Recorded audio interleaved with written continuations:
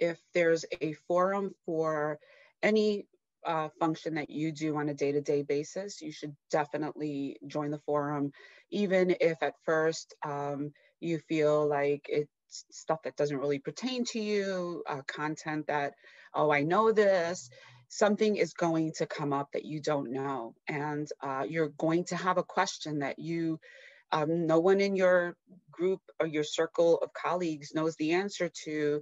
And this is a really knowledgeable group of individuals, all from the legal sector. So definitely join as many groups as you think you want to be in, and then take them down when, okay, I'm really not doing anything with this group, then, then just leave the group, or don't follow the group anymore. And then do not feel intimidated.